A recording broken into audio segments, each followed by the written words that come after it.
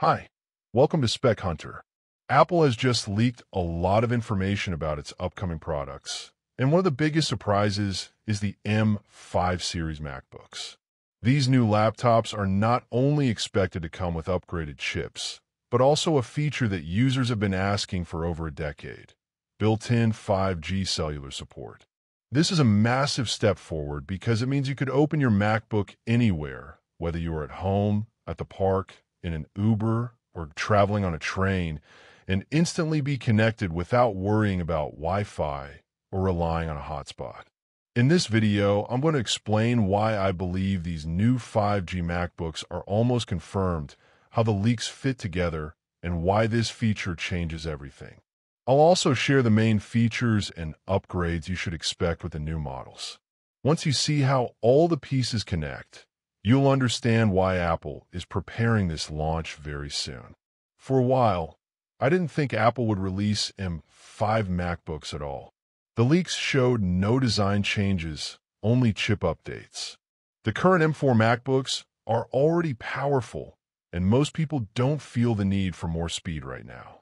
That's why I assumed Apple would skip the M5 generation and wait until the big redesign plan for next year, when OLED MacBooks are expected.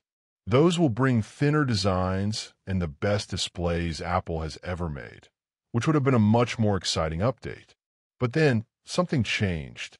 A recent Apple leak revealed hidden code mentioning an M5 MacBook Pro along with something called the Centauri chip. At first, this didn't make sense, but it was soon discovered that Centauri is Apple's new C1 modem, a custom 5G chip. This chip has already shown up in the iPhone 16e, and it's rumored to be part of the iPhone 17 Air launching next month. If Apple is ready to use it in iPhones, it makes perfect sense to also bring it to MacBooks. For years, people wondered why MacBooks didn't have cellular support when iPads did.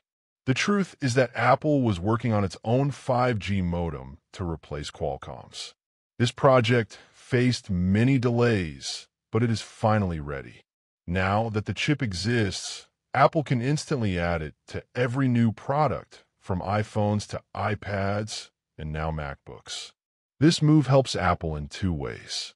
It saves money because they no longer have to buy chips from Qualcomm, and it increases profit because Apple will still charge extra for cellular models. This completely changes how I see the M5 MacBooks. At first, I thought they would be boring speed upgrades with no real reason to buy them. But with built-in 5G, the story changes. Apple doesn't need a design refresh to make people interested. They can simply market these laptops as the first MacBooks that are always connected, no matter where you are. I can already imagine the ads.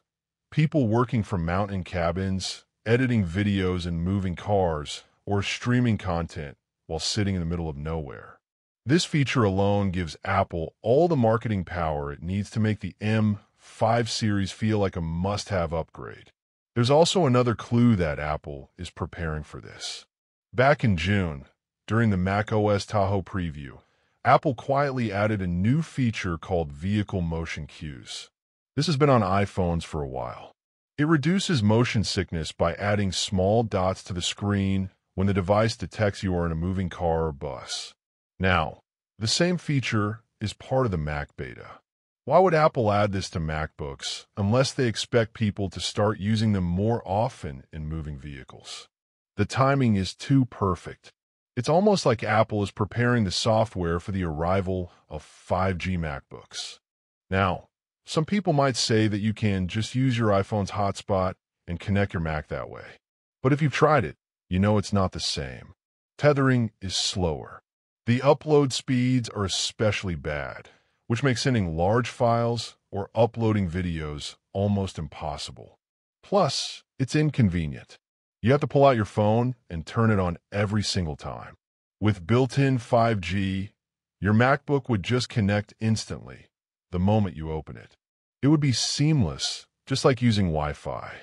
Think about iPads for a moment. Apple sells cellular versions of iPads, and people buy them even though tethering is an option. That proves the demand is there. On top of that, MacBooks usually have better antennas than iPhones, which means even stronger reception. For example, I've seen cases where a MacBook can connect to a weak Wi-Fi network that an iPhone can't. So, when Apple adds 5G, it will probably work even better than it does on iPhones.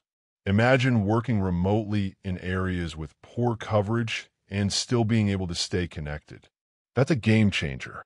So now the M5 MacBooks finally make sense. Apple doesn't need flashy design updates. The 5G feature alone gives them something big to market